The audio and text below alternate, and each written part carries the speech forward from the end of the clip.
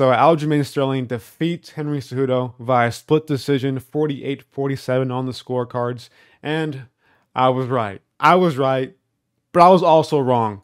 Because that fight can damn well go to Henry Cejudo. I will admit that 100%. Like, there were plenty of rounds where you can argue it for either one. I think the only clear round I have for either fighter, I think, is round 5 for Cejudo. I think round 5 clearly goes to Cejudo. And I think round 1 clearly goes to Aljamain Sterling. Other than that, I think rounds 2, 3, and 4 are rounds that can be, argued with.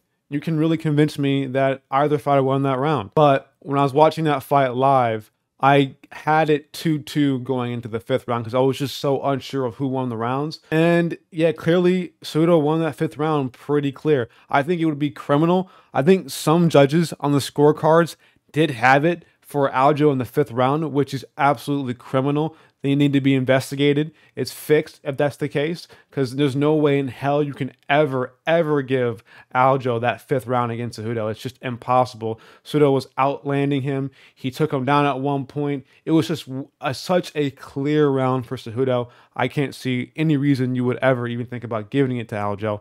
But yeah, the fight didn't really go the way that I predicted it to. It kind of went somewhat of the opposite, Yeah, round 1 was a more of a on the feet fight, I think Cejudo had a really tough time judging the range of Aljo because his reach advantage was really large in this one. And Aljo was landing really good, body kicks, like I said. He had a good jab, a good right cross, and then eventually he gets Cejudo against the cage and he takes him down from there. And I thought, wow, this is exactly what I predicted. He takes him down, Cejudo did a good job defending, and Aljo lands this right hand or left hand, I don't remember exactly which hand it was, but this absolutely ferocious hand, literally before the buzzer. It doesn't really rock Cejudo, doesn't really hurt Cejudo at all, but it was just like a really hard shot. Like, you can tell that it like really put some damage on Cejudo's face.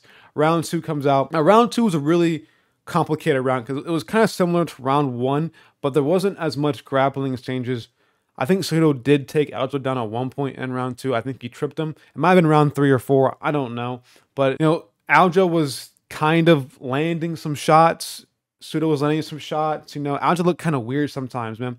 There was times in this fight where I was like, why isn't Aljo clinching against the cage and taking Cejudo down? Because that's where he's having most of his success. He just wouldn't do that. He wouldn't ever decide to just take him against the cage and then clinch and take him down because that's where he was doing his best. He just didn't want to do that. And because, Aljo is, and by a lot, bigger than Cejudo. So when he gets him against the cage, it's very easy for him to be able to drag Cejudo down. But he just stopped going to it, I think, in the 4th and 5th round. It was bizarre to me that he was, losing his game plan. But the 2nd, 3rd, and 4th round were, so close, so close. I think the strike count, the UFC needs to fix their strike counter guy, because they had like a 1 point Aljo up on strikes in the 5th round, and I was like, there's no possible way, literally zero way that you can ever have any amount of more strikes for Aljo than Cejudo in the 5th round. So they were giving Aljo a lot of strikes. They were saying he was like almost outstriking throughout the entire fight Cejudo 2-1. Like, he was like significantly up ahead on strikes, which I don't agree with at all. Their strike counter guy was having a field day today, I guess, picking strikes for Aljo. Yeah, so like right now in the MMA community, there's a big debate on who really won this fight. Some are saying that, Cejudo won 3-2. Some are saying that Aljo won 4-1. Everybody right now is really at a disagreement on who really won this fight. I'm probably gonna watch the fight back a couple more times to really see who really won the fight. But yeah, right now everybody's on disagreement, and I agree. I can't really pick and choose who won the fight just yet because it was such a close fight to me. Every round was close. But Aljo won. Aljo won. He's a champ now. They had Sean O'Malley come in afterwards, and they had a big beef. They were talking trash in the middle of the octagon for a solid minute. Sean O'Malley needs to get his trash talk right because he came in with like nothing. You would think he would have a line or something when he walked in the cage, like to say to Aljo, but no, he kind of came in just saying like, "Go look better than that," which to me is just cringe. I don't know. And then after a few moments of inaudible rambling, O'Malley then goes over to Merab and picks a fight with him. So they have beef now. So there's so many fights to make, I guess now.